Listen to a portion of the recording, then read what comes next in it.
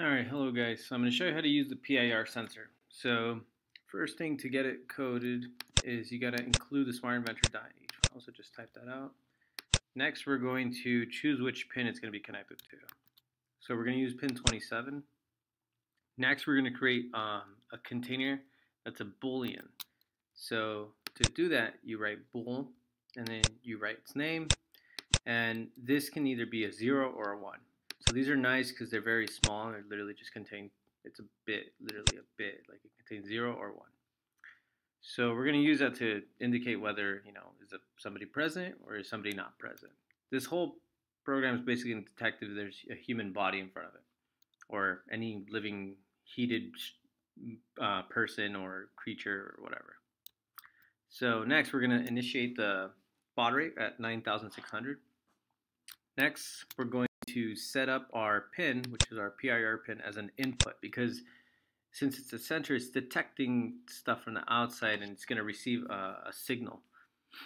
So next, we're going to go into the loop, and this is where we're going to use our boolean that we created up here. We're going to use it as a container for whatever state the PIR pin, which is pin 27, is at. So the sensor on the out pin is connected to the PIR pin, which is pin 27. And so digital read, what it does is that it goes to this pin and it detects on it if there's a voltage of either 0 volt or 5 volts. So if it's 0 volts, it'll be the bool will turn 0. If it's high, it'll be on. So basically it's a switch. It can either be on or off. That's all it's doing, digital read part. Next, we're going to do the if statement. So we're going to do if body present. So if body present is 1, this will be true. So if 1, basically, and it'll be true, so it'll do whatever is in here. If it's not true, if body present equals 0, this thing right here, if, and then it has a 0, it will be false, so it pretty much will just not do this internal part.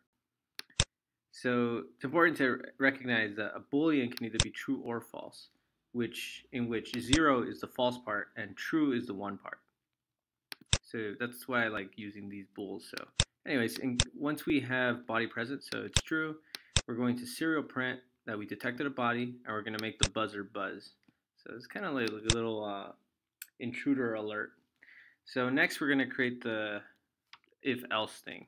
So else, we're going to print out no movement detected. And there you go. That's all the code you got to use. So let's actually upload it now.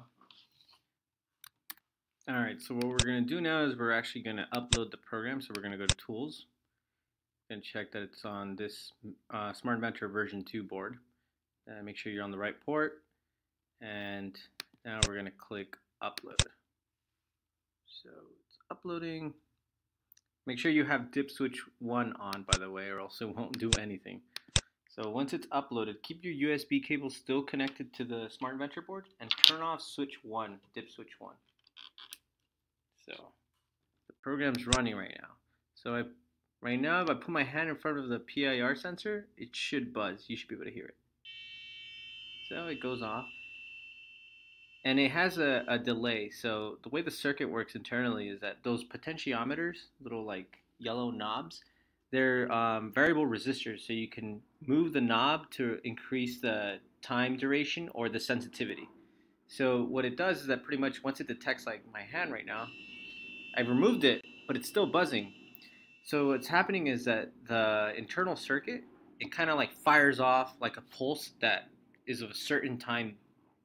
So if you turn one of the knobs on the potentiometers, you can either make that time longer or shorter. And that's pretty much it. Actually, I forgot, serial monitor. So right here, see right now it's not detecting anything. Put my hand in front of it, saying there's a body detected.